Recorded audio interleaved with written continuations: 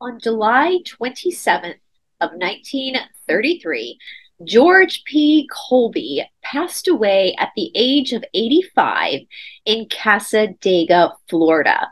Now, if you joined us on Friday in our deep dive into Cassadaga, Florida, you know that George is the founder of this particular spiritualist camp. But did you know where George P. Colby is buried at Lake Helen Cemetery? There is allegedly one of 7 devil's chairs. But before we go any further, you know what to do. Please hit that subscribe button and give us a like. As always, such a very special thank you to our patrons and our producers here on Esoteric Atlanta. Without you guys, we would not be able to do what we do.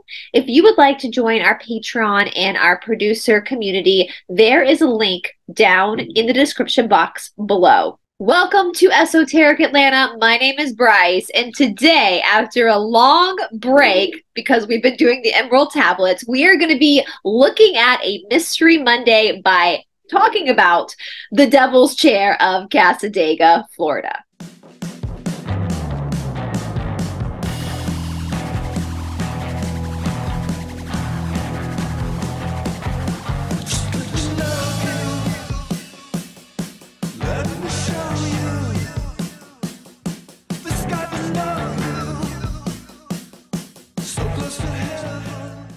Now, I know I got a lot of cemetery buffs on this channel. I myself love a good walk through a cemetery.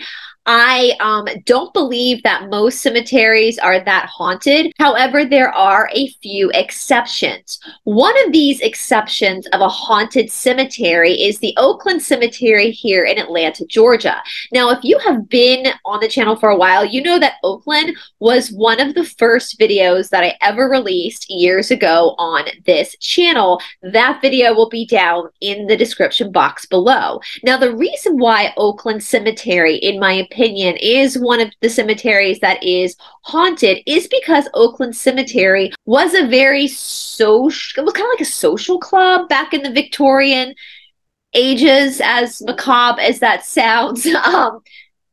Oakland Cemetery here in Atlanta is still a very social area. We go there a lot. It's a beautiful cemetery. I've done other videos live in Oakland Cemetery. And the reason why it is haunted is because the spirits there are actually enjoying their time socializing with the dead, the other dead, as well as with the living. Well, the same can be said about Lake Helen Cemetery in Florida. Now, Lake Helen Cemetery is not as big and is not as robust as the Oakland Cemetery is in Atlanta, Georgia, but we see a lot of the similar features. For example, back in the Victorian ages, people would picnic and socialize at these cemeteries, and they created what they called mourning chairs.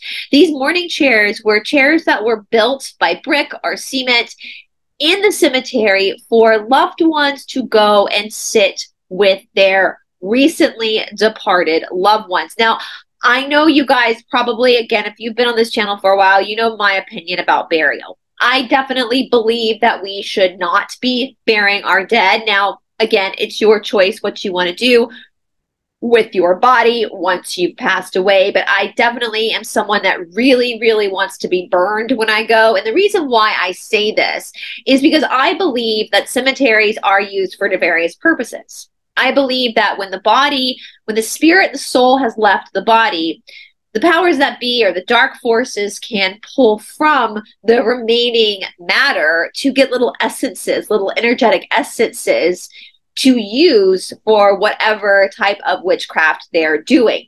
I also believe that this can sometimes bind a soul into a certain area.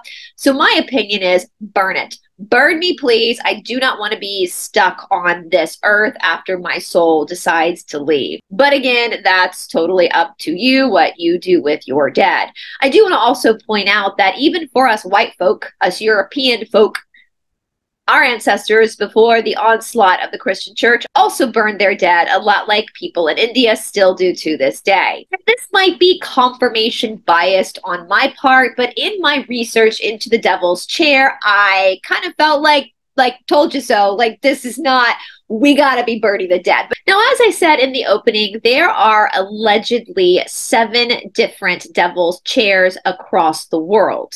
Now, I want to remind everybody watching right now, and I also want to, if you're new to this channel, just make this statement quickly, because this is going to kind of maybe explain more of the complexities of folklore and legends like the devil's chair. We have to remember that scientifically and spiritually, darkness cannot create anything. It can't do it. The only thing that can create is the light. Now, we have this area of Cassadaga, Florida, which again, if you were here on Friday and watched the deep dive into Cassadaga, Florida, you know that Cassadaga, Florida allegedly holds a vortex that is just as potent and just as powerful as the vortex found in places like Stonehenge. Now, in my opinion, vortexes, portals, these are not necessarily good or bad. They're basically just doorways into another world, another realm. So with that being said, it really depends on who the person is using that particular portal or vortex as to whether it's going to be used for good or for bad. But going back to the scientific look at creation, all of these vortex, all of these places were originally created for the good, because again, darkness can't create anything, only the light can. Now, it is interesting that this vortex, this particular point on the map, lies deep in the heart of the Bible Belt. I live deep in the heart of the Bible Belt. And I do believe that with all the folklore of these particular places mixed in with the fear of Christianity, or what Christianity, the fear Christianity instills in people, the folklores tend to take on a more powerful existence, right? Because people fear what they don't understand. I fear what I don't understand. And so these legends become even greater and more powerful than what they originally were supposed to be. Now, this particular chair was, for all intents and purposes, built to be a mourning chair for the husband of the woman who is buried in this plot. Now, I'm going to be placing a video down in the description box below. That's from another channel. I believe it's called the Paranormal Twins. I discovered this video in my research for the Devil's Chair, and I watched it. And normally for me, I'm not a huge fan of watching like ghost hunters or anything like that, because nothing really ever happens. But in this video, a lot does happen, including communicating with the person Mary. Now, again, take everything with a grain of salt. Obviously, if you're someone who does not believe in an afterlife, then you might think this is all a hoax, which is totally your prerogative to think that. But I will remind you, scientifically, energy cannot be created nor destroyed. It can only be transmuted. So something has to happen to our energy when our body dies. That's just science. But again, I'm going to be placing this video down in the description box below, because it does appear that with this particular devil's chair in Cassadaga, Florida, from what these boys were getting from this deceased person, is that it made me feel like she kind of hangs out there now, because perhaps what was initially made for good has now been used for bad. In one of their channeling sessions, she says that people come here for her bones, which, boom, my friends, that is what I'm saying. Thank you, Mary, for confirming. Again, this might be confirmation bias, but for confirming what I've been suspecting all along. These nefarious groups are able to harness energy from the natural body of the deceased person in order to do their hocus pocus. So I got the feeling, and of course the boys might have a different feeling, but just me watching this and watching their interaction, I got the feeling that Mary kind of hangs out in order to protect people. Because they say once you sit in the devil's chair, there's a couple of things, a few things that could happen to you. For starters, the devil will start to talk to you. A lot of people say that after this experience, your days are numbered. Many people say that people who sit in the devil's chair and communicate with the devil after this will go on to pass away shortly after or get very, very sick. Now, once again, spoiler alert, we're all going to die someday. So I don't know if that is an exaggeration of facts, or if there have really been numerous cases where a perfectly healthy person has sat in the devil's chair and then been cursed afterwards. They also say that you can place a can of beer, an unopened can of beer, on the devil's chair, leave it overnight, come back, and the can is not opened, but yet empty. Now, there was a funny thread that I was reading on Reddit, I believe, where people were like, yeah, it's because everybody in that town's a fucking alcoholic. So if you leave free beer out, they're just going to come take it anyway. I laughed at that. I like a good joke, but it still doesn't explain why the can is never opened. Now, there are even more nefarious things that people have spotted in this particular cemetery. Again, remember, there is a vortex here. That is why there is still a spiritual camp here. And I am sure that people of a darker persuasion who practice in the dark arts are very well aware that when you have a group of 3,000 psychics living in an area, it is going to amplify the energy. What do I mean by this? Well, if you've been on this channel for a while now, like many of you watching, hence why you're interested in these kind of stories, are like me. I know that technically I would be considered a psychic medium, even though that's not something that I focus on.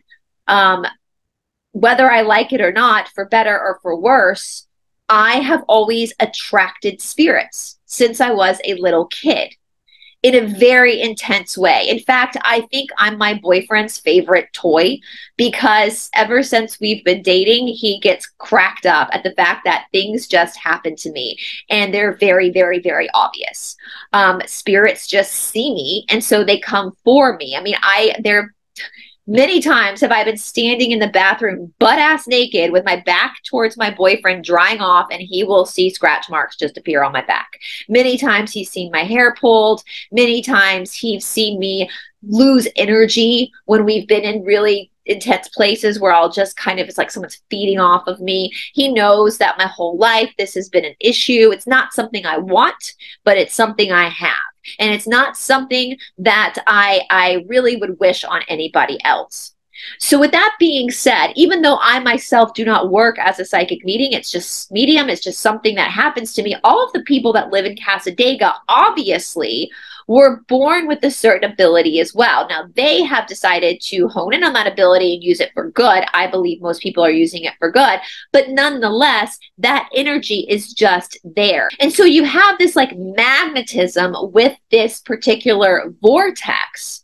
Of course, people of a nefarious persuasion are probably going to make use of that, like strike while the iron's hot. And so this is my perception of the devil's chair, because there have been stories. Now, the devil's chair is so intensely known about, especially the one in Cassadaga, Florida. Again, there are 6 other ones, which I will hunt them down and cover them on this channel as well. But especially Cassadaga, Florida, that cemetery is watched 24/7 because of the amount of activity that happens there. It is said that if you are found to be at the cemetery after hours, so like after 7 o'clock, you will be charged with trespassing. Listen, Linda. Listen, Linda. My ass is not going into that cemetery past 7 o'clock at night. Anyway, I'm not that stupid. I know, listen, I know that I am like a beacon of light in the darkness for spirits. I know that. I've had so many fucking attachments and so many spirits follow me home my whole life, that I'm not going to mess around with that. If I go and visit this cemetery, which I'm planning on doing that when I go to Cassadaga, I will go at like 2 o'clock in the afternoon. I ain't sitting on no chair, not doing it. I will probably leave some flowers for some of the people that are resting there to be respectful, and I will probably bring my spiritual bath supply so that I can cleanse myself afterwards, because I don't want no one coming home with me. Listen, we full in this house. Between my boyfriend, myself, and my dog, we full. But nonetheless, many people have gone out there to try to get answers. Once you've had a paranormal experience, you are constantly questioning what truth really is. And we know with this great awakening that's upon us, that we're all a part of, we know that there's a lot more complexity to who we are as beings than we've been led to believe. Science just ain't covering it anymore. Like, people are not stupid. Once you see something, once you have that first paranormal experience, you can't unsee it. You can't unexperience it. And so people will go out there to try to understand, to try to have some clarity over what life is like beyond this physical body. Now, there are other groups that reportedly have used the cemetery too. And these have been described by some viewers. They will drive past the cemetery and see large groups of people in like cloaks telling them they can't come into the cemetery right now. In my opinion, that's some Illuminati bullshit, and they're doing something real bad in there. But that's just my opinion. That's my conspiracy mind happening. If you are standing in a fucking cemetery with a black cloak on with a bunch of other people, you in a cult, boo. Like, this is a death cult. And if other people can't be involved, then maybe you're doing something you shouldn't be doing. With that being said, let's take a brief word from our sponsors. If you've been on this channel for a while with me, you know that I am a firm believer in the power of food. The power of food being your medicine and being your spiritual source of an energy supply. After all, matter or nature is the Shakti of consciousness. It is the Shakti and the expression of the soul. If you've been on this channel for a while, you know that I very much promote a plant-based diet along with the Ayurvedic system of knowing what your actual dosha is. With that being said, in my life, in my adult life, I have tried many supplements before. And you guys know that I am a huge fan of the Asea Redox supplement, the liquid, as well as the gel. But did you also know that Asea has a vitamin line? That's right, it's called the Asea Via.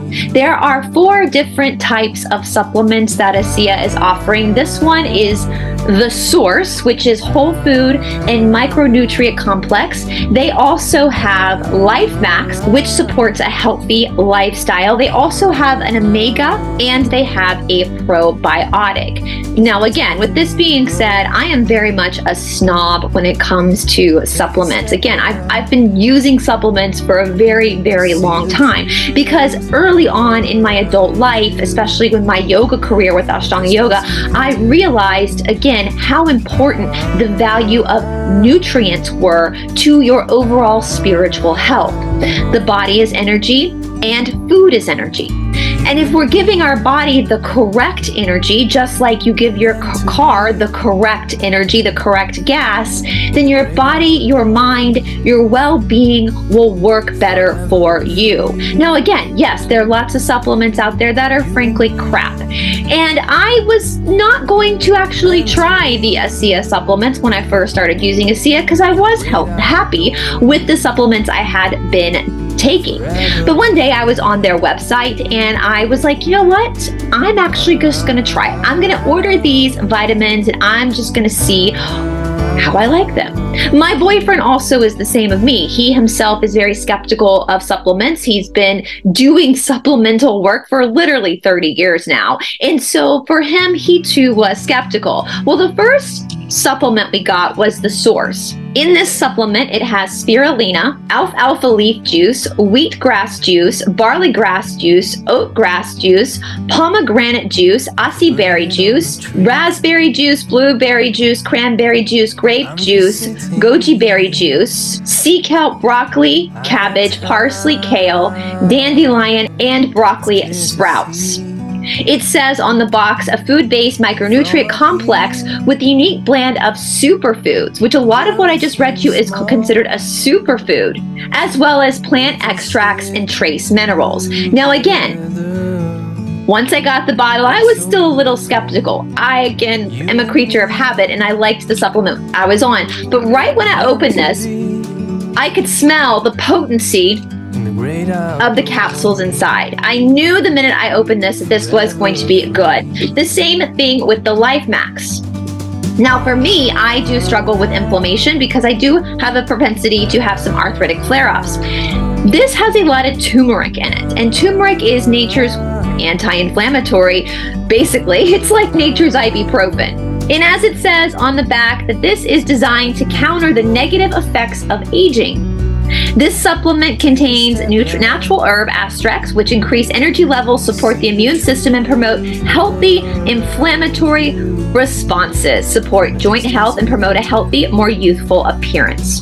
Now again, these two, in my opinion, are the Mac Daddies. And I will say, 2 days after my boyfriend being on these supplements, he came home from work saying that he could not believe the amount of energy he had that day. He was so impressed by the quality of, especially this one, of these vitamins, that there was no way he would ever go back to the vitamins that we were originally taking. Now, if you go to the Asea website, which will be linked down in the description box below, you will see this little category of cell nutrition. Just click on that below and you will see all the different vitamins here. Once again, if you click on the individual vitamins, you can see more details about each vitamin. Now, as you guys know, or if you've been on this channel for a while, you know I am a vegetarian. The omega does have extracts from the fish, which obviously a lot of omega products do have fish in them, but from what I have heard, so I don't take the omega, but from what I have heard from people who do take the omega, their biggest takeaway from Asea's omega is that they're not left with a fishy taste in their mouth for the rest of the day. Now, I personally am hoping that one day Asea will make an omega supplement that is good for us vegetarians, just like they have done with their collagen radiance. They've made the collagen radiance vegetarian friendly. So anyway, guys, just another wonderful thing that is brought to you by Asea. If you are interested or want more information on the vitamin line or any of Asea's products, please text BRICEinfo to 321-216-8047. Again, that's BRICEinfo to 321-216-8047. If you are contacting Jay from a country outside of the United States, make sure you let him know that, and make sure you add a +1 to his phone number. That is our country code. And make sure you double check that the vitamin line is available in your country. That will have to do with whatever red tape Asea has to go through with your health and administration with your government. So just double check on that. It is available in the United States. I think it's available in most countries at this point. But again, for more information, text Jay, text BRICEinfo to 321-216-8047. If you're already sold on these vitamins and you want to try them, I will put a link down in the description box that takes you directly to the vitamin, so it makes it easier for you just to quickly purchase. If 30 days goes by and you're not happy with the product, Asea will offer you a full refund, no questions asked. All right, you guys, with that being said, back to our show. All right, you guys, so let's sum it up again. We got this cemetery, this Lake Helen Cemetery, that's right adjacent to Cassadaga, Florida, like right on the outskirts of Cassadaga. And some people have said it's very close to the hotel, the Cassadaga Hotel. If you've been there and you can confirm that for me, please let me know, because I know that Cassadaga Hotel is also haunted, because when I was looking at taking a trip down there and starting to plan it, I realized that my ass needs to stay at a Holiday Inn somewhere outside of Cassadaga, because apparently the hotel is haunted too, and I know I will not get any sleep, so I need to be in a very sterile hotel. So just confirm that if you know that down in the description box below. But that's interesting. So if they're very close together and there's a vortex, That makes sense. All right. So we've got this cemetery next to this spiritualist camp. A lot of the people who have, like George Colby, who founded the spiritualist camp, are buried in the cemetery. So these are highly magnetic people with a certain vibratory rate that allows them to see beyond the veil. Anyway, they're buried there. Some of the graves, from what I could see through pictures, look like that there was already some burials that were there before Cassadaga was established in the late 1800s.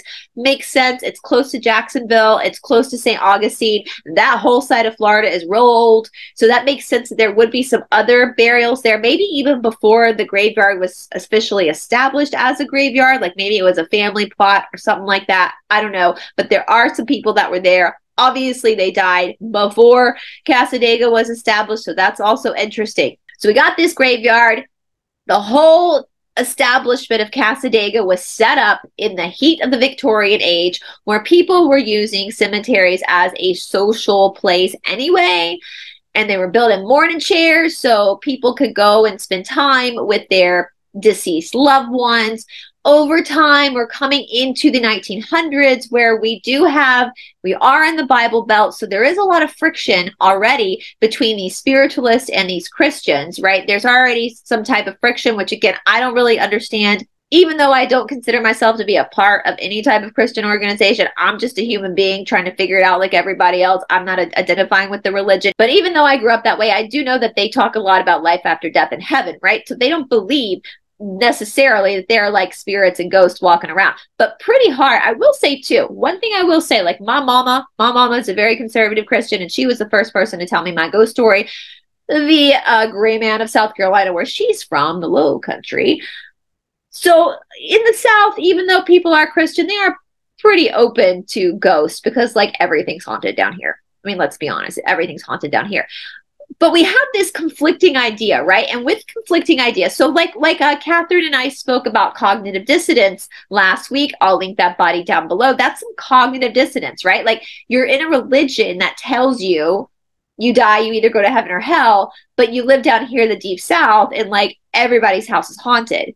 So obviously there's internal friction for most people anyway, which very much the macro and the micro describes the macro of the friction that's happening within Cassadaga. Now, over time, as we move into the modern world, Cassadaga ends up becoming like the psychic capital of the world, because to this date, even though it was not the first spiritualist camp, it is now the most populated one. So there's still quite a pull to this area for people who are looking for answers. Like this is a tiny town. Like you're not going to go to Cassadaga for an accountant's meeting or like a business meeting. You're going to go there specifically because you want to experience a psychic, or you want to have some questions answered about your life, right? So people who are there with a specific intention. That focus of intention, I believe, is pulling even more power into this already powerful vortex, which is then allowing the fuckers of this world who want to do like bad shit to harness that and use that, if that makes sense. So I don't believe, I guess I could say that is the devil's chair haunted? Is it haunted by the ghost? Or is it just silly folklore? I guess in my perception, it's a little bit of both. The fact that this area is real potent, and that chair obviously was built for really good reasons, for a husband to mourn his wife. If my boyfriend is watching right now, you best be doing the same thing when I die. Although I actually think I'm going to outlive my boyfriend because he's older than me. So anyway, I digress. So this man like built this chair to mourn his wife in this area. And then over time, I guess because of the proximity of the chair, it became used by bad people, and therefore it opened up some demonic activity. Does that make sense to you guys? It makes sense in my head. Let me know if it makes sense in your head. All right, so I guess that's the mystery, you guys. What is the devil's chair? You've heard my opinion. Let me hear your opinion down in the comments section below. And of course, as I said, we will be investigating all the devil's chairs, because now that I know there's 6 more, I want to know what those other 6 are. All right, you guys, I hope you're having a wonderful, wonderful, wonderful day. Do not forget to join us on Aquarius Rising Africa this morning at 10 a.m. Eastern Time for us to continue our look at the Emerald Tablets as we do every single Monday. And then, of course, Wednesday, I'm back on Solutions with Aquarius Rising Africa to continue our look into the Sophia Code. We've also got some other scandalous deep dives coming up on this channel. So if you are not subscribed and you don't want to miss the fun, make sure you hit that subscribe button and hit the bell for notifications. If you can, please share this video everywhere. It's a fun one. It's an interesting one because our channels do often get shadow banned. So please, please help us out spreading the word. And yeah, if you've been to Devil's Chair and like Helen Cemetery in Cassadaga, Florida, let me know in the comment section below. I'd love to hear your experiences. All right, you guys, have a wonderful day, and I will talk to you soon. Bye.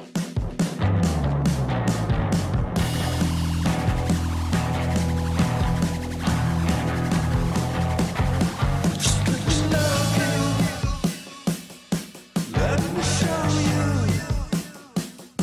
the sky below.